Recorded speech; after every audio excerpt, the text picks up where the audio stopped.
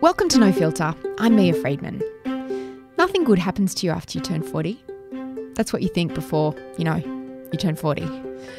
Holly Wainwright did quite a lot before 40. She moved to Australia from Manchester, rose through the ranks of celebrity magazines, met her partner and had 2 kids. But that wasn't the end. No, there was so much more to come. Soon after turning 40, Holly came to work at Mamamia, where she embarked on a whole new chapter of her career. She became the host of 2 podcasts, This Glorious Mess and Mamamia Out Loud, was recently named the head of content across Mamamia's editorial team, and now Holly has just released her first novel called The Mummy Bloggers. It's a story of 3 very different women who blog about their lives as mothers, and it's a rollicking good read with loads of social commentary about this very fascinating subculture of women who live their lives all out there in the open. Or do they? I grabbed Holly from where she sits 2 desks away in the office and dragged her into the tiny yet intimate Mamamia podcast studio to talk about all of it. Here's Holly. Holly Wainwright, welcome to No Filter. Thank you, Mia Friedman. Now, a lot of people say your life's over when you hit 40. A lot of young people think that. When you were younger and you thought about turning 40, what did you think your life would look like beyond that line? Oh my gosh. I think that I thought it was just this big grey blur.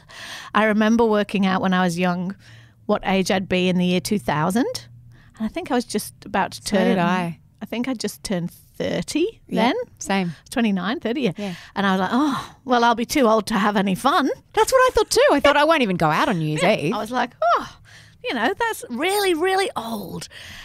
And the funny thing about age is that as you get there, and you feel the same. Yeah. I mean, maybe a little bit wiser, a little bit more cautious, a little bit more brave, but you feel the same and you're like, why did I think this was awful? Why did I think this was old?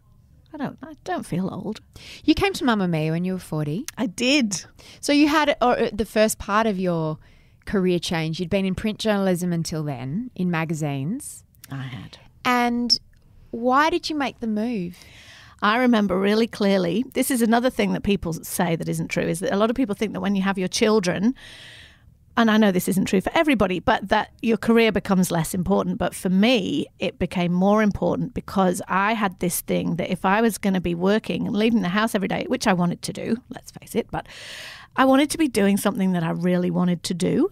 It became more important to me. And what I remember really clearly, there were a tough couple of years when the kids were little and I was in magazines. And although I had many wonderful experiences in magazines and did lots of great things and made lots of great friends, it was not an uplifting place to be at the time. Why not? Because sales were dwindling, staffs were shrinking, everybody was just like, why? What are we going to do? And how are we going to save this? And also the area of magazines that I'd ended up in for a while was in celebrity. And gossip mags. Celebrity gossip mags, exactly. And although I had times there where I did fantastic things and met interesting people and had a great time, it was beginning for me then to become a bit soul destroying. Like, this is a cliche, and I will apologise to all of my magazine friends who may listen to this, but I had a daughter, and I remember really clearly, like, I was looking at her, and then I was looking at the things I was doing at work every day about... What kind of stories? Lots and lots of body image. So lots and lots of body image and lots of kind of, Kim Kardashian was pregnant and we were just trying to think of 25 ways to call her fat, that kind of stuff. Curvy. Yeah, exactly. Flaunts her new curves. I know. Yeah. Oh, and it's funny. You just begin to speak in those kind of cliches, and you almost become blind to them. And in gossip magazines, women are either worryingly thin or flaunting their curves, which is a coded way of saying they're overweight. Exactly. There's no woman who's just okay. No, or that you're just there. You're just being. Yeah. So it began to bother me more. I mean, and I did enjoy it, but I remember really clearly when I was on maternity leave with Matilda, I used to read Mamamia all the time. That's the time when lots of women start reading Mamamia, and it was a real window to the outside world for me. And I remember thinking, I want to do that. That's where the exciting stuff is happening now. And I very much wanted to, wasn't sure if I could. And when I came to Mamamia, it was a big leap because, in magazines, I had worked my way up. I was getting paid nice money and I knew what I was doing, but I was at a point where that wasn't enough anymore and I wanted to do something different. And so that's when I came to Mamamia. And oh my God, the first year, Mia, and I know this is your company, but was just like the most vertical learning curve and very difficult, like very stressful, you know. It's a 24/7 business and it's very, you know. You were pretty quiet that first year, I seem to remember. I know. And I also was really intimidated by all the young people. Yeah. You know what's funny about age and confidence, and I don't feel this anymore, but I remember there were all these young people who were like walking around like they knew everything and they were so confident in their opinions and they knew. And I was like, whoa, imagine being that sure of what you think about everything. Because as you get older, you actually become a bit less sure about lots of things. You're more shades of grey. But I have found my home here. So you wrote your first novel at how old? 45. The mummy bloggers. We're surrounded by the Mark Zuckerbergs, the incredibly, you know, young and ambitious and successful guns. We work with a bunch of incredibly talented millennials who are all in their 20s. Things can happen to you after you turn 40. How did this happen? It turns out that they can. And this is what we have to tell the young people, isn't it, Mia? Because they're all to us like, I have to do all these things before I'm 30. I'm like, that's how I always felt. Yeah, but you don't necessarily. Things will keep happening. It's really interesting. I have wanted to write a book since I was a tiny person, like lots of people who love writing. I was that kid who at school I used to write a notebook. It was like a novel about me and all my friends, and we were all going out with different members of Duran Duran.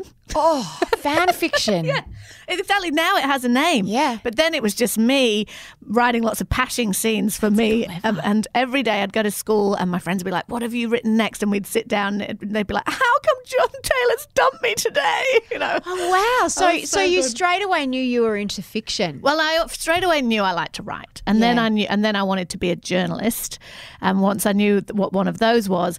And then when I actually got there, when I was sort of going to college and everything, I realized I wasn't a reporter. Like, I'm not a hard-nosed reporter. I'm just not. Neither. I remember doing work experience at a local newspaper and they sent me on a death knock and I nearly died. Like, I was just like, this is actually not what I do, you know. And that's how I ended up in magazines, which were very exciting at the time. What brought you to Australia? I just came backpacking. Did you? Yeah. I worked in a place in London with lots of Aussies and Kiwis, and I had a Kiwi boyfriend who didn't come with me. So I was like, I want to go and see where all these people come from. These hot men. Oh, yeah, exactly. All these hot men. I was like, the men in Manchester, which is where I grew up in North of England. I like these pale, skinny guitar playing, with bad teeth, miserable dudes. And then I met all these like surfers, and I was like, men can have like shoulders, and it was very exciting for me. Anyway, so I wanted to come and see where all that was happening, and I came backpacking to Australia. I was working at like a backpacking travel magazine in London, and I came and I said, I'll write some stories and I'll travel around. And then I just loved it. I landed in Perth, travelled all over the country. When I finally got to Sydney, I was like, this is it now. I'm going to stay. How old were you then? 23. And you've been here ever since? Yeah, I've been here ever since. And so it became my home, and I worked in magazines here too. And then I think for me, writing a book was a big dream and something that I didn't think I would necessarily be able to do. Why? I didn't think I was a good enough writer for a start, and it seemed like such a big thing. And then I came to work at Mamamia, and I met lots of women who had written books, and I was like, this is a thing that can happen. And it suddenly began to become more of a possibility, and I started to write again, because I'd been editing in magazines for a long time and I didn't write very much at all. So I began to write again, and I knew that I loved it. And then I was having all these ideas for things, and in the middle of last year, that's when the mummy blogger thing was blowing up in the mainstream media. So, this mummy blogger would be fighting with that one and it would make the Daily Mail. Or they weren't even necessarily fighting, but that's the way the story was interpreted. And I began to realise that these people were crossing over into celebrity territory. And it was so interesting to me, but I thought, what's a really good story is what is going on behind this. I mean, an imaginary story of what's going on behind this, the pressure to stay that interesting and that current when you've had a real stratospheric rise to infamy, as it were. And also, if your life is really getting a bit boring and you're sitting down at the keyboard every day, do you ever think, maybe I'll just, make things sound a bit more interesting? And so this plot began to come to me, and I told a few people about it, and they were like, that's really good. And that's how it came about. How did you get a book deal? Because I didn't know until you came and asked me if you could have 6 weeks off, which seems like from a boss point of view, seemed like a preposterously long amount of time, but from someone who's written a book before, seemed to me a ridiculously short amount of time to actually write a book. How did you actually get the deal? It's funny because I knew that you would be interested in this idea and that you would help me, because I knew you would, because I've seen you help lots of people. But I also had this thing that I didn't want you to feel like you had to. Like, I feel really, I hate to feel like people are doing things out of obligation. It's like if I invite anyone to anything, I always say, like, you don't have to come. You know, it's just like if it's too hard, don't come. It's just who I am.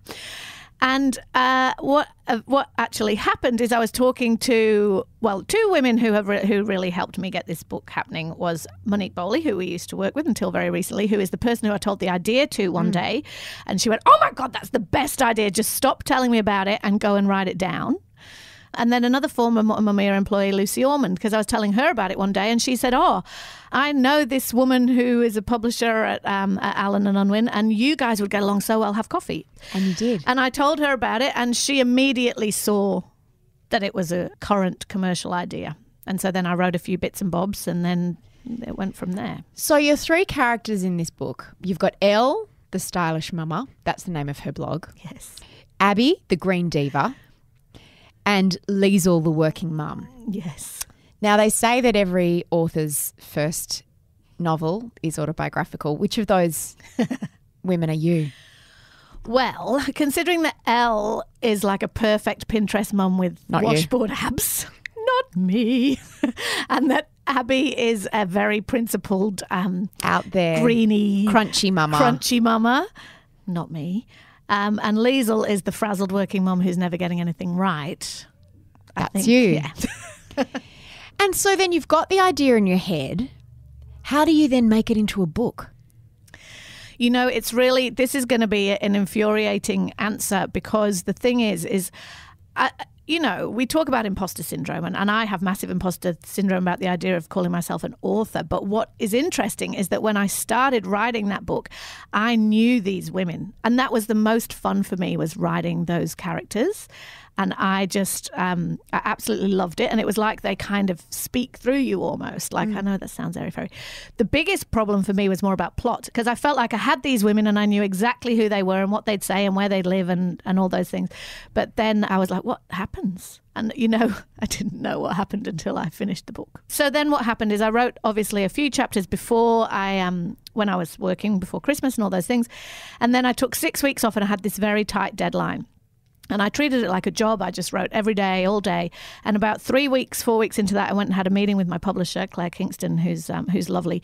But she'd read the pages I'd written already, and she said to me, it's great, but it's moving too fast. And what's going to happen? And I was like, well, it's moving too fast because I write in digital, and so I'm trained to be like, don't waste a word. Every sentence has to be action-packed and interesting. And she was like, no.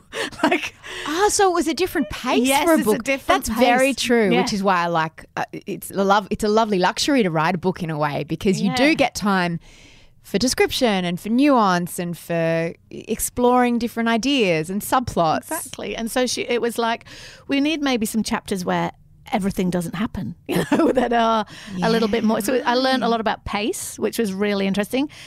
Anyway, after that meeting with her, I went home and I restructured it all, and I had all of the book mapped out on Post-it notes on my bedroom wall, and I kept them there for such a long time and just annoyed Brent, my partner, so much. And I just restructured it and slowed it right down, but I didn't Did you have different coloured Post-it notes for different characters? Yes, I did. Because the three characters are not only interconnected in their own lives and relationships, but their stories weave in and out of each other's through the book. So you're telling sort of three stories through the book. I really love that device, because then you get to experience lots of different points of view, and you always feel like there's a lot happening. But I imagine that was complicated to map out. It was, and then knowing where to drop in the chapters from the other people, because there are kind of some partners who get to have a chapter and stuff, and working out where they go. It was really interesting sort of mental puzzle, and you really had to be immersed in it. And one of the things that is also difficult for us who work in the way we do, and also I'm sure everybody out there, is we're so bombarded with information all the time. The hardest thing for me was to let myself just have thinking space. You know, we have talked, you've interviewed Caroline Overington, who, oh gosh, by any means I'm not comparing myself to but she said how emptying the dishwasher or making a cup of tea is thinking time for a writer. But I would always listen to podcasts while I'm doing that. You know, I'm so used to cramming all the information in at all the times. I know that you're the same. That it's very rare that I'm actually just being, and I had to let myself do that to have any ideas. So what was your being time? How did you do that? It was short, because obviously I was on a short deadline, but it was little things like I'd walk my daughter to school every morning, and then I'd walk back, and I live near the beach, which, you know, is a luxury, but so I'd walk along the front, and I would force myself not to listen to a podcast, which is what I wanted to do with every ounce of myself. And I'd be like, no, have some thoughts about the book. Think about what's going to happen with Liesl. And then, you know, sometimes they would just drop on you. I went to have my eyebrows done one day, and I was lying on the bed, and I suddenly realised that this is what happens when Abby breaks up with Adrian. This is what happens, and it just comes to you, and then you can't get off that table fast enough because you need to go and write it. And it was such fun. It was so hard, but it was such fun. And then the ending, I kept going up to it, and I was like, I don't know what's going to happen, because these 3 bloggers are all nominated for an award, and I was like, who's going to win and how it's going to be. And I knew that the climax would be at an awards ceremony. It just kind of came. It's amazing. What research did you do? Because you've never been a mummy blogger, have you? No. You've written parenting content, and you host our family podcast, This Glorious Mess, with Andrew Daddo, which is brilliant. But you've never been a mummy blogger. Firstly, how would you define a mummy blogger in 2017? It's a woman who's writing about her life online, right? That's really what a mummy blogger is. And with a specific slant to parenting, these days they are on social media even more than the blogs, really, as we know. And I think for me, I was aware through our work, even though we're not in that world specifically, you know, we deal with influencers a lot. Mummy bloggers are often called influencers now, aren't they? So in the sort of mid-2000s or, you know, the 2010s, they were called mummy bloggers. And was that kind of, I always felt that was a bit of a patronising term. I mean, I was often called that because I had a uterus and I worked online. I was called a mummy blogger for a long time by the Andrew Bolts of this world. Yeah, and a lot of bloggers hate it. And one of the bloggers in my book hates it. I resisted calling the book that for quite a while because I know how a lot of women feel about that tag. But then I also feel that in the last few years, you know, in Australia, we've got a couple of breakouts, like Constance Hall and Sophie Keisha, who no longer likes to refer to herself in that way. But she used to be called the young mummy. Yes, but now she goes as Sophie Keisha. But they became big influencers by being mummy bloggers to start with. And I think in a way it should be a term that's reclaimed, because I think that label was meant to belittle and diminish them.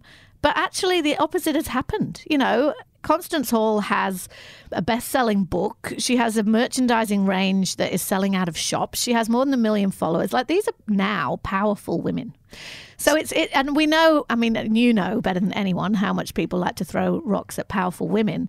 And that mummy bloggers tag is definitely has got a derogatory tone. But I think they should reclaim it. And then it also became obvious to me as I wrote the book that I was being pedantic by not wanting to call it that, because really that's what it's about. And I had a couple of girlfriends who I would let read it as it went, and one of them said, you've just got to call it that because that's what it is.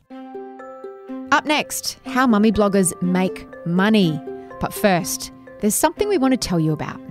Tell me about Constance Hall. She's the most famous mummy blogger of them all, really. And she's really risen to prominence, in the last 2 years? Yes, really only in the last 2. Which is extraordinary when you look at the fact that she's got 1 million followers. She's one of those people, she's like YouTube stars.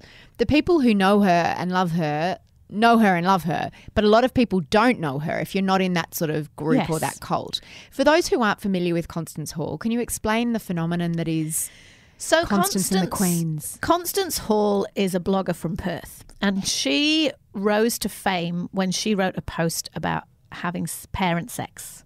She wrote this very funny post. She has four small children, and she was a stay-at-home mum, which was something that she was quite militant about the sort of stigma of stay-at-home mums.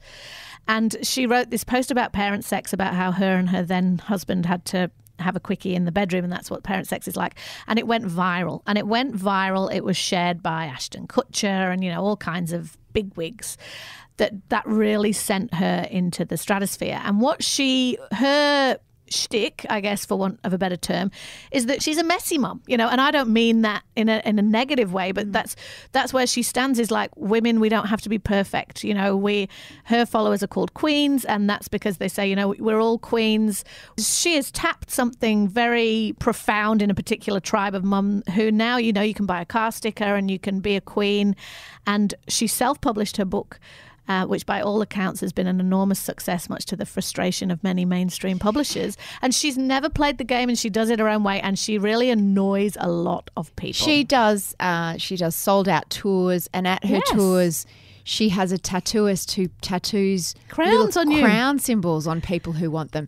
What do you think she's tapped into? Because she's clearly tapped into something incredibly potent. What is it, do you think? I think she has tapped into something very similar to what Mamamia tapped into back in the day, and we still do, which is speaking an unspoken truth, which is that behind all that perfection that we're like modern mothers are under all this pressure to be so perfect and to keep it all together at work and at home. And, you know, I mean, we talk about and write about this a lot, and be hot at home and be like a CEO in the boardroom and still be a really hands-on mum, and that most of us are falling apart at the seams. And this is a theme that is so familiar to us.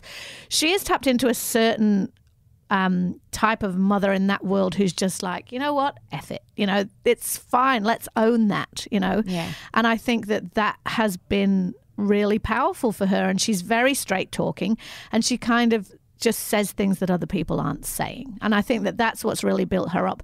But what's fascinating now is she has become a celebrity. The Daily Mail will cover it when she breaks up with her husband, when she, you know, moves on with someone else, when she has a line of skirts or whatever. But when I was researching my book, back to that, because obviously Constance is, you know, the kind of pin-up of Australian mummy bloggers, is the people who can't stand her have formed all these tribes around the internet where they just would form these hate groups. And to me, it was insane. And in that 3 months that I was kind of immersed in my book world, I spent a lot of time online, obviously, in lots of different mum groups. And it made me feel like I needed a shower. They'd watch for anything she'd post. They'd screenshot it immediately, put it on the hate group site, and all just attack it like piranhas. And then if you didn't join in, you'd get kicked out. So often the admins on those groups will patrol the group, and they'll see if you've commented lately. No. And if you haven't, they'll boot you out of the group. So it's like the salvaging in The Handmaid's Tale. Yes, it is. And it's also like, you know, some South American gang who's like, you must shoot this person to be a member of the gang. It's like that. So these are all... So you kept getting kicked out? So I would get kicked out quite often. And then... because I wasn't obviously partaking, but I was there to watch. And then I also looked at lots of American blogs. Tell me about Glennon Doyle Milton. I'm obsessed. I've become obsessed with her. I know. She is so interesting. So I would bet that Glennon Melton does not call herself a mummy blogger anymore, but that is definitely how she began. So she, again, spoke an unspoken truth. She was a mum of 2, 3, I think, in the suburbs in America. And on the surface, she had this perfect life. She's beautiful and blonde and skinny, very and Christian, very godly, and her husband is handsome.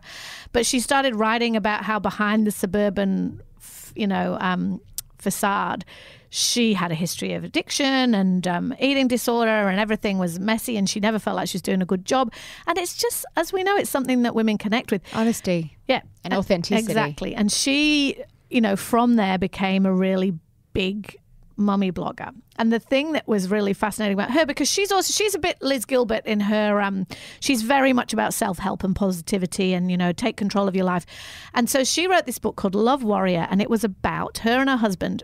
When she found out that her husband was cheating on her and that he had a porn addiction and that he'd been cheating on her for a long time, and then she rebuilt their marriage with all this faith and help, and she wrote a book about it called Love Warrior, about standing by your man. And then on the eve of Love Warrior coming out, she announced that actually they were breaking up. Which is very brave, because she could have probably authentic. She could have probably done the book tour without that. Wow. And as it turned out, she'd fallen in love with a woman, and she is now married to a female soccer star from America called Abby Wambach, who, when she married her, in all their pictures, which were beautiful, she was wearing this sweatshirt that says Christian mummy blogger's wife. You couldn't make this stuff up. Oh my God, you couldn't make it up. And that was the thing that was so I mean, so inspiration came from everywhere, but obviously in my book, I kind of took all that, turned it up to 11, although to be honest, you didn't have to turn some of it up to 11, and created these characters who are none of those people, but they're kind of inspired by all little bits of these people. What I love about this book so much, and our co-host on Mamamia Out Loud, Jessie Stevens, articulated this so well, is the social commentary in it. You know, she's only 26, so the whole mummy blogger world is of not much interest to her. But in the same way that Jane Austen had that social commentary in all her books, that's what you do so well in the mummy bloggers, because it's about this idea of the curated lives that we present in social media. That's just not a mummy blogger phenomenon. That's an everybody phenomenon. And what goes on behind the scenes and what the costs are and the toll is of living this perfect life. I mean, I've got friends who are influencers, and of course no one's life is as glossy and glamorous as they make it look. And the strain that exists in that gap between what your real life is like and if you're portraying it as being somehow perfect or glossy or stylish or glamorous, that's exhausting to maintain that strain. Exactly. You know, to maintain that facade. And that's one of the things I really wanted to tap into in the book, is that, you know, from the woman who is trying to make everything look absolutely perfect, but actually her life has all kinds of problems in it, to ones who are trying to actually make it look rougher around the edges than it actually is, because really they're quite wealthy and comfortable. It's just fascinating, that idea of who you are online and who you are in real life and how close to each other they are. And that's something that all of us can identify with. Yeah. You know, I mean, how much time do any of us not working in the media, just ordinary people, spend choosing which selfie of us on our night out to put up, or, you know, and not wanting to ever be tagged in an unflattering picture, feeling really anxious about who's following us, who's blocked us. This is now not just an experience that's common to professionals. This is the way that everybody is living. And I mean, you know, so millions of words have been written about what impact that has on our society and our mental health. But I think in particular for women and for parents, it's heightened as well. And I think that, as though the book is about bloggers, it's also about that. It's about parenting and marriage and finding who you really are, you know. I mean, one of my favourite character in it is actually Abby, even though she isn't me. And she's the crunchy mum who moves to the country, and she falls in love with a woman and moves to the country because she's just so... It's like she thought for the first 20 years of her life, 30 years of her life, that she was living a certain way, and then she just blew it all up because it went wrong. And I kind of love that. That's a bit, I guess, Glenn and Melton. But when I a few years after I started Mamamia, we sort of predicted that the mummy bloggers would really struggle as their kids got older, that first generation of mummy bloggers, because it was fine to post this about being pregnant and this about your baby and this about your toddler and even this about your little preschooler. But suddenly they hit 7, 8, 9 and they've got their own opinions and they're not sure and they don't really want you to be posting that photo. And I was talking to Roxy Jasenko when I interviewed her for No Filter a few months ago, and I asked her about Pixie, and she said, Pixie doesn't like having her photo taken much anymore, so there's a lot less photos. When she was younger, she liked to take pictures a lot more. Now, you know, when they get I was going to say, wait till that happens. Well, all opinionated. She's like, no, we were shooting with Steve and Chief for her Bow campaign the other week, and she's like, I don't want to take a picture. There's a time when they're very pliable, and then they have their own ideas and their own decisions. And I sort of always predicted that was going to be difficult. Are we finding that there are mummy bloggers who are struggling with that and that idea of sharenting and over-sharenting? Well, it's like the children disappear from the photos, don't they, when they hit that age, and suddenly you have to listen to them. Because to be honest, and I'm guilty of this myself, I mean, you and I have quite different perspectives on this. I do post pictures of my children online because I just think they're adorable. I'm just like, they are adorable. Look at them, look how gorgeous they are. And you're always like, they're not going to thank you for that. And I'm like, okay, well, they can tell me about that later. It's true. But it is very true that then they're going to disappear at a certain point. But the downside of that is that we don't hear as much, do we, about the struggles of parenting in the tween and teen years, because suddenly you have to be so cautious about what you say. And that's right. I mean, you'd be a pretty awful parent if your child said, please don't. And you did, you know. But what if that's your livelihood? Exactly. It's a real issue. So I think what you tend to see, what I've tended to see from looking at lots of mummy bloggers and their rise, is that in the early days they'll share everything. You know, they'll share everything about their lives, their marriage, their kids, all of those things.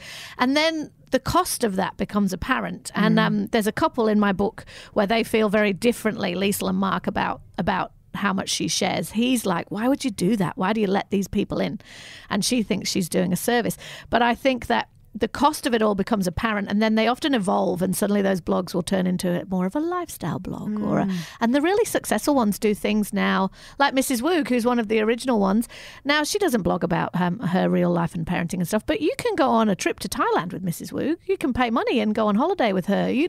They evolve their offering. You know, become experts in this or that, do writing courses, teach you about influencer marketing, whatever it is. I think they sell merchandise. They have to evolve it because you can't any longer just talk about the kids. Well, which brings me to the question of money. Can you get rich being a mummy blogger? Well, I don't think that most people can. I think that most mummy bloggers out there are just... It's almost a hobby. But it is, if you've got something else to give, if you are, I don't know, an illustrator or a writer or whatever, it's a great way to raise your profile and sell your wares. And then there's the breakout few. You know, I mean, Glennon Melton in America is worth millions because she's... Constance. Yeah, she's spun it into books. Constance will be so interesting to see because now she's quite wealthy and she lives in a nice big house in the country. And, you know, how does that translate with, I mean, it's just so interesting how much your life can change. But I would say that anyone who thinks I'm going to start a blog and get rich, I know that you're not a mummy blogger, but I think anyone who thinks that is probably, you would agree, is quite misguided. How do they make their money? They make their money by partnering with brands. So, I mean, we have a young man in our team whose cat makes more money than him in exactly the same way, in that basically the bloggers they'll get to a certain point, a certain level of influence, and they say that the mark of when you can start to monetize, it can be as few as 7,000, but, you know, you're not going to make very much and we work followers. We work with mummy bloggers at Mamamia, or parenting influencers. Exactly. So you get a certain number of followers, and then brands are going to want to partner with you.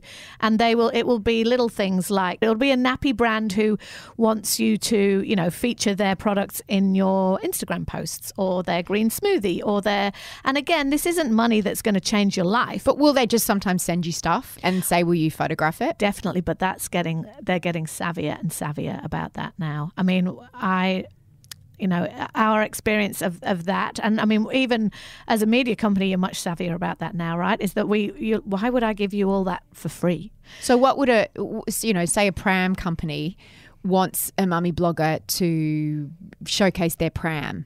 What would they have to give her? They'd have to give her a pram, and then around how much money, and what would they get? And well, how much money depends on how many followers she has. So, you know, the ones who have a lot of followers are not going to post about your product for less than several $1,000s. But then obviously there's a sliding scale. And, you know, to people like Constance Hall don't do a lot of that stuff at all. And some people have policies. Some people have policies where they declare it or they don't. People like Zoe Foster-Blake, who is not a mummy blogger but is an influencer, you know, sometimes she'll say this is not sponsored. I mean, we all end up doing that to a point, don't we? Because you want to say when it is and when it isn't, I suppose. So someone like Constance Hall and Sophie Keisha, they're businesses now, right? Yeah. Like they have managers and agents and publicists. Yeah. They're business people. They have teams. So, you know, they are going from a base of being called a mummy blogger in a derogatory way, I guess, which may still annoy them, to being businesswomen. And then that's how you make that transition. And I think that smart bloggers make that transition. It's what we were saying before about how it stops being about the details of their life and it starts being more about where they want that to go. And I think if they've got good agents and good people around them, that's easier to do. They might transition into media. They might transition into presenting and TV and all of those things. So for people who are thinking, I've got some funny things to say, my kid says some funny things, I wouldn't mind earning a few bucks and getting a free pram, I'm going to start a blog. How do they go about it? And is it a good idea? Look, I think it's a good idea if you enjoy that. You know, some of us are born for sharing. I mean, and are really good at social media. And if you want to turn that into something that the thing is for very few people, it's an actual job. You know, it's a side hustle or a hobby. Exactly. Yeah. And it's not just mummies in inverted commas doing this now. It's the same as that girl at work who goes to the gym every day and she's trying to build a lifestyle brand, and then, you know, it's like everybody's got a side hustle as an influencer these days, it seems. So you can give it a crack. I think that key to it is authenticity, if you can be who you are. But I think that you've just got to, if you also have to have a thick skin. I mean, we know that anyone who writes online have to have a thick skin. I mean, I think it's devastating for the likes of Constance Hall or whatever to know those hate groups are out there is awful. But if you're going to be out in that world, that's what's going to happen, as we know. As we know. Holly Wainwright, The Mummy Bloggers, 3 women, 3 blogs, so many lies. It has the most delicious looking ice cream on the cover with a cherry on top and what could be strawberry topping or perhaps blood. Or blood. Dripping down it. It's the most glorious cover. Such a fantastic book. Congratulations, my friend. Thank you, Mia. Thank you so much. The rose petals have been scattered. The champagne is on ice. The country is firmly divided into Team Lisa or Team Laura. Batch Chat is back, and so are Maddie J's abs. Australia's #1 Bachelor recap podcast returns this week. Where we ask, where will love take us this year? Who will get the final rose, and will someone eat the goddamn cheese platter? For the funniest take on Australia's most loved reality show, subscribe to Batch Chat. It's the podcast that drops every Thursday night straight after the show. You can find it by subscribing to The Binge in iTunes or the Mamamia podcast app. Thank you for listening to No Filter. You can buy Holly's book, The Mummy Bloggers, and my book, Work-Strife Balance, but buy her book first, at iBooks at apple.co/Mamamia or at Booktopia, but it's at apple.co/Mamamia iBooks. That's where you can also subscribe to all our other shows in one place, so probably that's a better place to go. Or, you know what I'm going to say next, the Mamamia podcast app, because it's awesome. And there are so many shows in there, even shows that I didn't realise that we were doing, I find in the Mamamia podcast app. I also find that the iTunes podcast app can be a little bit buggy and sometimes it crashes, but the Mamamia podcast app never does. I think because it's pink. And if you want to hear more from Holly, I know that my daughter is a particular fan, listen to Mamamia Out Loud or This Glorious Mess, which is our podcast. Well, it's our family podcast, but it's not like a parenting perfect Pinterest lunchboxes kind of thing. It's all of Holly and her co-host Andrew Daddo's signature, funny, flawed, amusing, bloody hilarious stories. I just love listening to it from the banter they have. They're so funny.